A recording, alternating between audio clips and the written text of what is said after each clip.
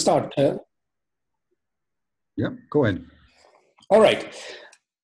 So thank you for giving me this possibility to talk. I never did it before online, so I actually not sure in my connection as well, but hopefully you can hear me. Anyway, so my talk is substantially simpler than the Eric's one, so it's mostly trivial. And maybe even for those of you who are not experts, you may gain something, hopefully. But at the same time, it's just model-based. So I will talk indeed about interactions, magnetic interactions, and some magnetization dynamics, microscopic magnetization dynamics mostly in Radboud magnets, or in systems with strong spin orbit interactions, so it's conducting magnets, itinerant magnets. And this talk is basically designed to advertise mostly the works of Ivan Ado, who is about to defend his PhD thesis. So, and I will talk first about non-collinear magnetism and interactions in some systems, which are called multi-spin chiral interactions. So I will just try to advertise this terminology. And in the second part, I will talk about the particular model of microscopic model of magnetization dynamics and what you can learn from it compared to phenomenological models, which you all maybe know to some extent. So let me start with this multispin. What the hell is a multispin chiral interaction, right? So the story dates back to the Lashinsky-Mori interaction, which you also know very well. That's the interaction between basically neighboring atomic spins, which has a form of asymmetric exchange or antisymmetric exchange. And that is responsible, obviously, when D is large, D vector, the Lashinsky-Mori vector is large, can be responsible for frustrated magnetism, etc. So that's an old story. So now people study a lot or observe the structures which are kind of chiral magnetic structures. You can even coin the term chiral magnetism, which are basically helical objects, skyrmions, magnetic vortices, etc. So all these objects are different from frustrated magnetism because they have a long-range order. Simply, this long-range order is not collinear. For example, you can have a skyrmion crystal, you can have helixes, etc. And typically, the period of a helix or the typical size of magnetic vortex or skyrmion is large compared to unit cell, right, to lattice spacings. So you better describe magnetism here in terms of Ginzburg-Landau energy functional, which is also called micromagnetic energy. It's a free energy in terms of expressed in terms of the field, which is a continuous field M, rather than individual spins, atomic spins. So you basically take a continuum limit. You also assume here that you are deep in ferromagnetic regimes, or basically modulus M is 1, so below TC. So you know that you are ferromagnet. And then your DMI, for example, for a cubic system with broken inversion symmetry, your DMI interaction, the Lashinsky-Mori interaction, can be written in this form, which is very well known. It's M dot rotor M. And as you can see, it's a second order in spin in M, but it's a first order in gradient, unlike exchange stiffness, which is second order in gradient. And then the presence of such term leads to instability towards, for example, a helix. And that has been, of course, observed a long time ago by Ishikawa. And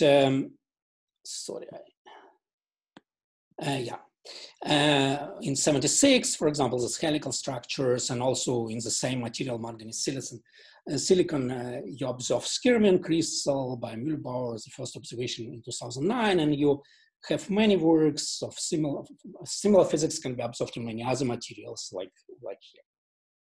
So one may be, okay. And that is what I call already So this bulk DMI I would already call two-spin chiral interaction because it has two spins and one derivative on the level of micromagnetic energy. So that's my terminology. So this term doesn't necessarily come from original DMI. Actually, most probably not. So these terms, first of all, the chiral magnetic structures are observed mostly in itinerant magnets. And this term originates more in this exchange mechanism through conduction electrons, and conduction electrons must have spin orbit interactions, and you have such terms arising, right?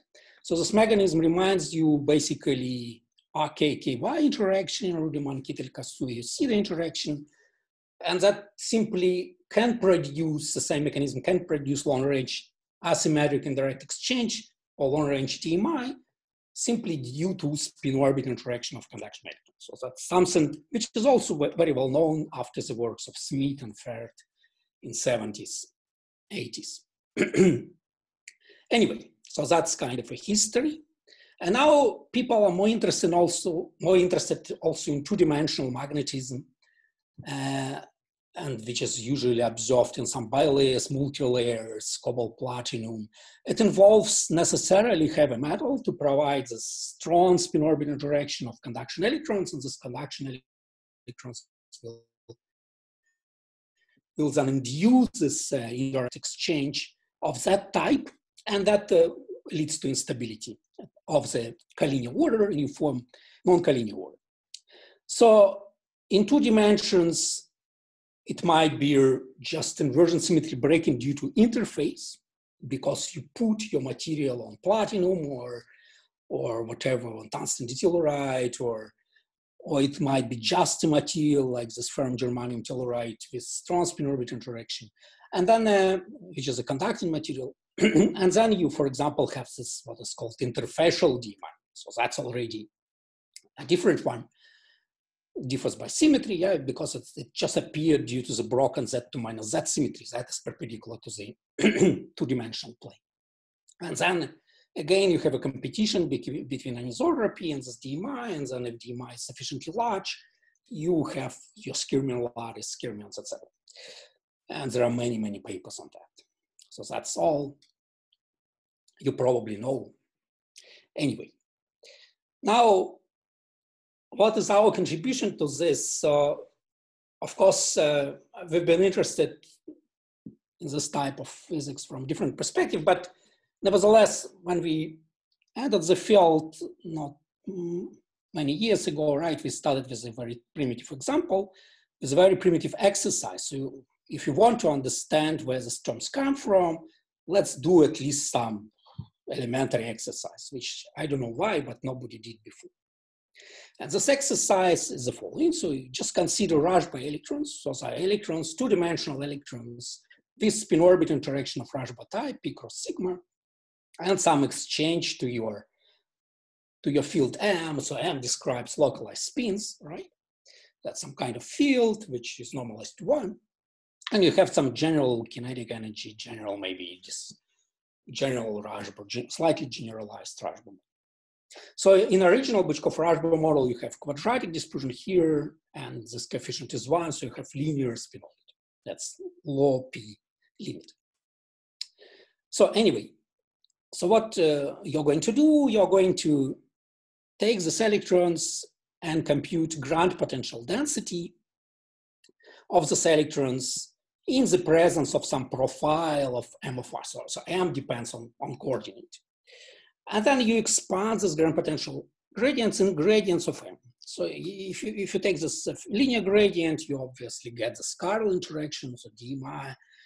If you have second gradients, collect all second gradients, you get exchange stiffness, right? So those are your parameters of your Ginzburg-Landau theorem, which come from electrons, or corrections to these parameters, right? From electrons. So that's what we do. It's essentially following this formula for ground potential, textbook form. And indeed, if you take a limit of small spin orbit interactions, so you take alpha to 0, this alpha is the strength of Rashba coupling, Then, well, you need to, you get D, which is a linear, which requires alpha, which requires spin orbit at least once. So it's a linear in alpha. And you have exchange stiffness, which doesn't require spin orbit at all. So you have this general formulas actually expressed through these functions and through Fermi functions on two Fermi surfaces. Now, you can write them in this nice compact way using derivative of the exchange coupling. But anyway, and somehow you can check that actually this formula for A nicely reproduced from the classic formula, which is, for example, cited in this review by Nelson, Lichtenstein, and others. So we are kind of certain that what we are doing is consistent with what people did before, or actually a long time before. Anyway, it's anyway useful to plot this D, which you find here. So far, everything is just very dull. So if you plot it for Radboud model, it's just a model with p squared and 1 here. So you actually find, and that actually many people don't know, I don't know why, but you find 0 here in the upper band. So if you put your chemical potential above delta S D, so in the metal regime where you have two Fermi surfaces, not in half metal, then you actually have 0 for both for D and for A, and actually for all, and even not in linear order with respect to alpha, but in all orders with respect to alpha. And that is also interesting, but it's kind of a coincidence because this cancellation, this massive cancellation, follows from quadratic dispersion, because in the quadratic dispersion, your density of states on two Fermi surfaces appear to be constant, and it's the same constant. Anyway, so that is observation. So you only have a finite, say, DMI in the half metal regime. Now, and it also tells you that, okay, spin orbit interaction is nice, but it's not a sufficient condition to provide you DMI. So you may have strong spin orbit interaction of conduction electrons and 0 DMI. Easy. But if you, of course, deviate from quadratic dispersion, for example, become a little bit quartic, then you immediately restore some finite DMI here in the metal regime. What is also interesting that here before you had 0, and actually before in this Bychkov-Radboud model, you had this nice relation between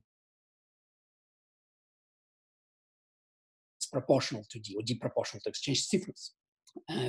But here now, if I add arbitrary quartic dispersion, I have similar proportionality, but with a minus sign in the metallic regime. That's kind of funny.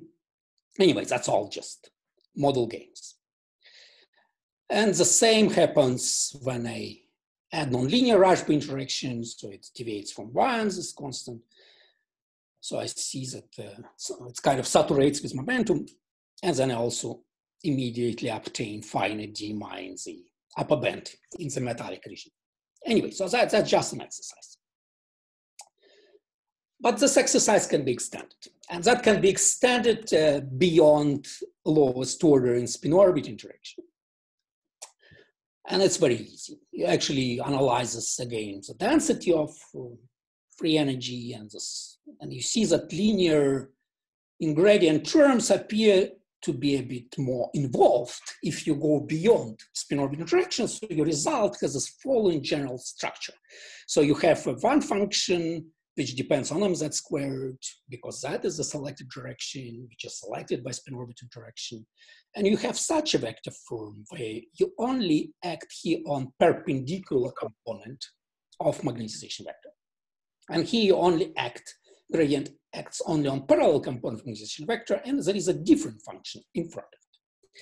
So it's both kind of anisotropic DMI, but it's also multi-spin one, because now if I start expanding these functions in mz squared and use maybe integration by parts, I produce lots of terms. And the first term will contain, of course, 2 spins, single gradient, but that will contain 4 spins, single gradient, 6 spins, single gradient. And that's where my terminology comes from, that is the DMI my Lifshitz invariant, that's 2-spin chiral, and that's 4-spin chiral, 6-spin chiral, etc., etc., etc. So of course, we've seen already that when alpha is small, when spin-orbit interaction is small, I only basically have D2, and these guys I can disregard. Those are just high harmonics, and they're small. But nevertheless, here in this model, I have two parameters. If I'm in the half-metal regime, I have two parameters, delta SD, which is a kind of a SD exchange, effective exchange between conduction electrons and localized momentum, and another energy scale, which is spin orbit energy. And if those are of the same order, then actually all these coefficients, D2, D4, D6, D8, are of the same order. And so it's not clear why I have to keep this term, but disregard all other terms. So, okay, you can ask a question whether, okay, maybe it's only for the small, but I doubt that this only concerns the small. I think it's rather general. And indeed, for this small, which is we considered, okay, you place mu in half metal for Radboud to get something finite, right? And you already see that D4 of D2 is of the order of 1.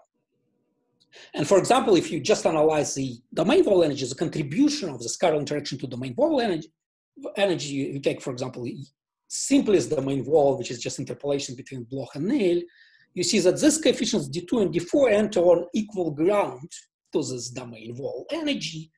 So it's again not clear why you only want to keep D2 and throw away D4. That's one thing. And there is actually one comment here, which is kind of a technical lesson, which you also can have from this exercise. And this technical lesson is the following: when you analyze the terms in micromagnetic energy, which are linear gradient, you are basically computing some kind of tensors, here response tensors, and that the tensor is there. You need to compute for all directions of M. And why you need to compute for all directions of M? Because actually, due to the constraint M equals 1, there is a part of the tensor, for example, this one, which appears here, M alpha and beta, which obviously doesn't give you a contribution at all to the energy because of the constraint, because derivative of M squared is always 0.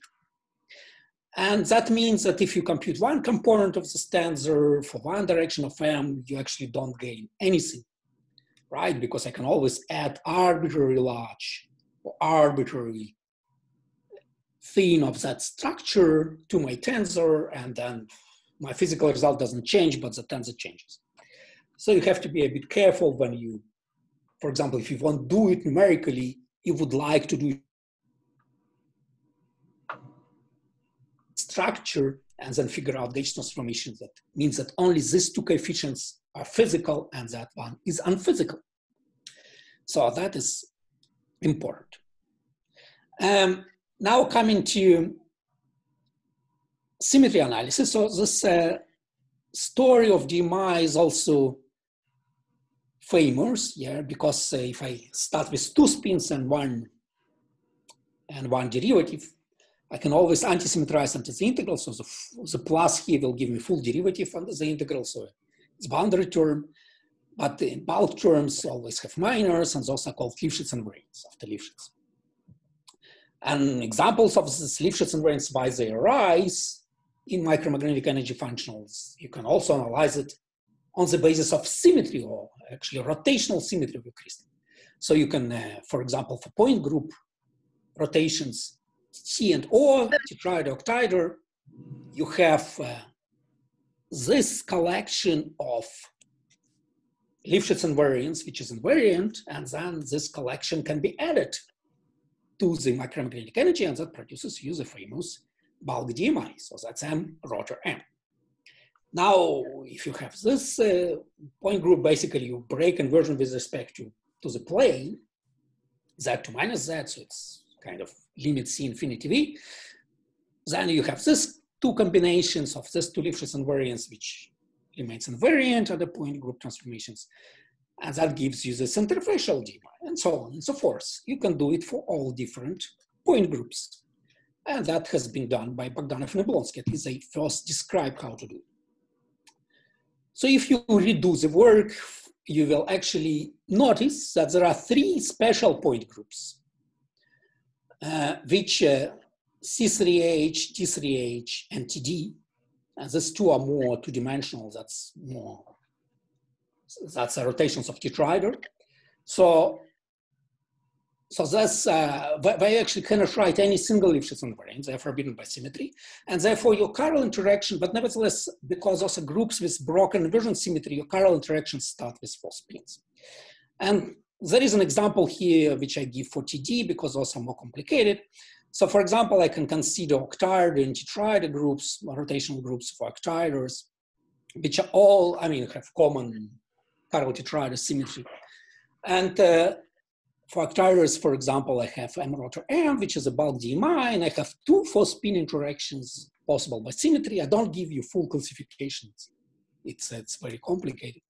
And even though we did it, but for TD, I have no 2-spin chirals, so no DMI. But I have 4-spin chirals, so I have 4 spins and 1 derivative. So that is a bulk DMI, and that's a new interaction, which is called Addo interaction, after Ivan Addo, who discovered it, and other 4-spin chiral interactions. So what would be the role of it, right? And for example, if I just take a TD magnet, so that's a magnet with this crystalline symmetry of any of the 6 crystalline groups, I will have a basically universal free energy macromagnetic energy functional, which will contain cubic anisotropy, which will contain it's a kind of 4-spin Addo interaction. And that is chiral because it has only 1 gradient. And that similarly to DMI, that leads to instability. So you just analyze it very quickly and you see that it definitely leads to instability with respect to formation of a helix. And again, it's a competition between K and B. Basically for small k, you have helix as a ground state. And again, the period of a helix is A over B. So that's Q0 is a wave factor of the helix. And also, even if you don't have instability, you still, this interaction also can be detected from specific anisotropy of magnet dispersion. I have no time to show it, but anyway, it is there. Because it's highly anisotropic chiral interaction, so it splits magnet bands. Anyway, so that's a lesson of this part, and I'll quickly finish with this first part. So basically, there are multi-spin chiral interactions that may arise in itinerant magnets. They're analogous to DMI and stabilize a non-collinear magnetic order, but they differ from DMI because of the high anisotropy of spin wave dispersion, and 2-spin chiral interactions do not exist. So usual DMIs do not exist in point groups TD, C3H, D3H. Okay, so that's it. So now, what's about non-equilibrium? So there was no non-equilibrium, and the topic of a conference is obviously non-equilibrium magnetization. So I come to here briefly to non-equilibrium magnetism. And here again, I choose to describe non-equilibrium from its D-like model, but it's a particular SD-like model, which consists of classical Heisenberg model, consists of tight bonding electron model with spin orbit interaction and disorder, just the usual potential disorder, and local exchange coupling between this Heisenberg and spin orbit and tight bonding model. So why is this model is interesting? That's because it's a minimal model where you have dissipation of angular momentum. And dissipation of angular momentum have some microscopic mechanism for dissipation. It's very much important if you want to discuss non-equilibrium magnetization dynamics from the microscopic point of view. And that is, here it's provided by a combination of these interactions. Sorry? So I hope you hear me, maybe not. Misha, we hear you, but there's a voice in the background every once in a while. I don't know what that is, but keep on going. All right. So this channel, which is for dissipation of angular momentum from the lattice, is the following. So your localized spins exchange basically angular momentum with the spins on of conduction electrons, but spins of conduction electrons are not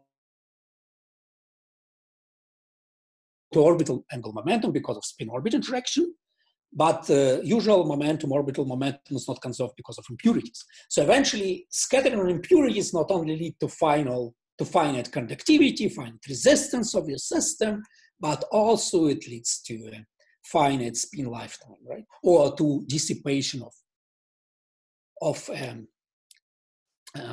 angular momentum of localized spins to the lattice. So that contains this particular mechanism due to spin orbit in NSD exchange. And also, of course, when you apply electric currents, I will consider non-equilibrium formulation when I apply electric current or electric field, which is time dependent, then of course you can gain angular momentum from the lattice due to the same mechanism. So now because it's an open system and it's a dissipative system, and it's very important that it's dissipative, you cannot deal with free energy functional. So you cannot just describe it by free energy functional. Instead, you just directly, unfortunately, go on the level of equation of motion, and you write equation of motion for localized momentum. And again, it will be in continuous approximation, and you will see that it's coupled. So that will be effective field from Heisenberg model, and that will be as polarization or just average spin of conduction electrons from tight binding model. And this conduction electrons spins from tight binding model, I will write first in the linear and bilinear response theory. So I will find the response to S from electric field, bilinear response to electric field, and gradient of M. So M is a field which depends on both time and R. Also response to derivative of M with respect to time, and maybe also response to derivative of M with respect to R, which is actually, again, chiral interaction. You can check that this response you can reproduce from the previous analysis by going on the level of equation of motion rather than free energy functional. So to take a functional derivative from you're here. Now, and all the standards are complicated, right? Because, for example, all of them are dissipative, at least the three. So they depend on tau, on some relaxation processes, and they can have dissipative, non-dissipative components. So it's basically, you have to analyze them as you analyze conductivities. But they're more complicated than conductivity, all of them, and especially this one, which contains 4 vertices. And what is very important when you analyze this type of things, it's very important to be consistent. So if you work in diffusive approximation for conduction electrons, right, it's a kind of Druder approximation, leading approximation for large temperatures for Fermi tau much larger than 1, then you have to be consistent by adding what's called vertex correction or diffusional errors to your diagrams, which is not so important in conductivity, but here it becomes terribly important for spin, because obviously your spin can live actually forever if you have no spin orbit, and that you can only see when you add diffusional error. So, and that is a correction of M, because again, all the stanzas have huge gauge freedom due to the constraint in M equals 1. And computing some components of the stanza for some direction of M just totally meaningless. So these 2 points are very important, because if you don't fulfill them, you just get nonsense. And again, I consider an exercise, and this exercise is the simplest possible exercise which you can do, and that is and nobody did it before, I don't know why, and that is again, Radboud model, where I now add electric field by vector potential, and this M is a field which also depends on INT. And now I only work in metal regime. I even avoid half metal regime where I have finite DMI. I only work in metal regime where everything is totally trivial because it's quadratic dispersion. So I have DMI 0, anomalous Hall effect 0, spin Hall effect 0, everything is 0. Nevertheless, even though it's such a trivial limit, it's still quite not trivial calculation. And it gives you, okay, the spin, so we analyze the 3 tensors, you compute them exactly, in diffusive approximation by summing up letters and so on, by analyzing symmetries, etc. Consider DC limit, even zero frequency of electric fields, so total DC current. So due to vertex correction, and when you analyze gauge symmetries of all tensors, you actually find the relation after this between this, what we call spin transfer torque tensor and Gilbert damping tensor. So spin transfer torque is a basically spin transfer across the domain wall. So you assume that your magnetization changes in plane, right? And that from one point to another, so maybe because of the domain wall, and when you apply current, it's electric field, your electrons cross the main wall, and then there is a spin transfer torque, but it's in plane spin transfer torque. It's not between different materials, it's not perpendicular to the plane, it's in plane. So that's, of course, a gradient expansion. It has limited, you cannot apply it when your M changes on atomic scales, obviously, magnetization. So that is a really universal relation which you obtain here. And that is why it's important. It will become immediately clear. The E is electron charge, tau is this scattering time of conduction electrons, M is the effective electron mass here. So why this relation is important? Because it establishes the relation between your Gilbert dampings here and spin transfer torques in your microscopic LLG equation. So if you work it out, you get this microscopic LLG equation. So something happens, something comes, effective field comes from interactions in Heisenberg law. You have spin orbit torque, which only exists here in the form of the field like Radboud spin orbit torque. That's just Radboud field. J is just electric field. There is no spin current or electric current. There is no spin current here. I don't need to introduce spin current. We just directly derive LLG equation as a reaction to electric current. So I take this electric field replaced by, I also compute conductivity and take electric field replaced by electric current by inverse conductivity tensor. So this long derivative appears everywhere. So it appears that this universal relation between these two tensors, which I showed here, is responsible for this long derivative in LLG equation. So it is there always, whenever I have, for example, here Gilbert damping, so M cross T over dt, I also have a similar term, M cross V dot nabla M. And again, I have this anisotropy, and again, I have this multi-spin contributions because those are some complicated functions of mz squared. So that's a symmetry structure of what I have here. So of course, these two guys, parallel and perpendicular, is also dissipative. You can count powers of M here and see that those must be dissipative. And this is just a renormalization of M, partially. So this is a non-dissipative contribution. Also called, it's a combination of renormalization of spin due to electron spins and adiabatic torque. Anyway, so let me speed up and basically say that because of that, there is a very obvious consequence. If I look at the solution of this LLG equation in the form of outer moral, so I only consider kind of dependence of I and T such that it depends on the combination I minus V dt. So you assume that my magnetic texture moves with the drift velocity of classical drift velocity of conduction electrons. Then I have indeed, I just got rid of all these psi terms, and I am back to just equation with only field-like contribution. So M cross some effective field, so the Z cross J can be added to. So all your Gilbert damping dissipation terms are cancelled exactly by spin transfer torques. So basically, that tells you already that in the limit, if you wait a long time, you apply current. If your magnetic textures are not broken by current, current is not very large, then all your magnetic textures will move and rotate. All spins will rotate, but magnetic textures will move as a whole with the velocity given by drift velocity of conduction electrons. So that's a proof, at least in this model. Now, another observation that if you have zero spin orbital interaction, you throw away channel of dissipation of angular momentum. And therefore, indeed, you can check it that your quantity psi naught becomes actually the ratio of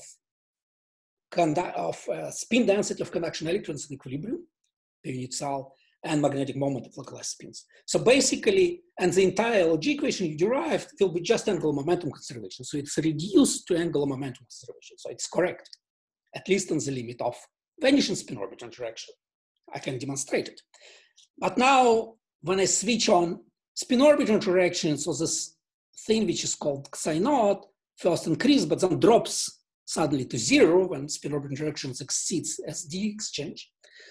And this guys become strongly isotropic. For example, parallel component remains large, perpendicular component immediately disappears. For perpendiculars, theta is, cosine theta is mz. So that is what, for example, you can see. Anyway, so you also can, it's instructive to compare to phenomenological LG equation.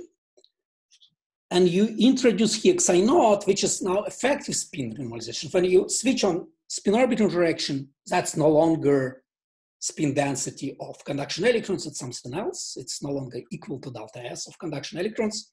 But nevertheless, you can say, okay, it's effective spin normalization. I can rewrite this equation in such a way that I put part of this TT on that side and introduce here and divide by 1 plus psi naught, introduce here something like spin current. So the spin current will be like each electron moves with drift velocity and carries some kind of angular momentum delta SF with respect to the total angular momentum S plus delta SF. So you say angular momentum from conduction electrons, some effective angular momentum delta SF. And then indeed you write it in the form of phenomenological LG equation, and JS will be kind of spin current, only that it's defined in a very peculiar way because you have a certain formula for delta SF.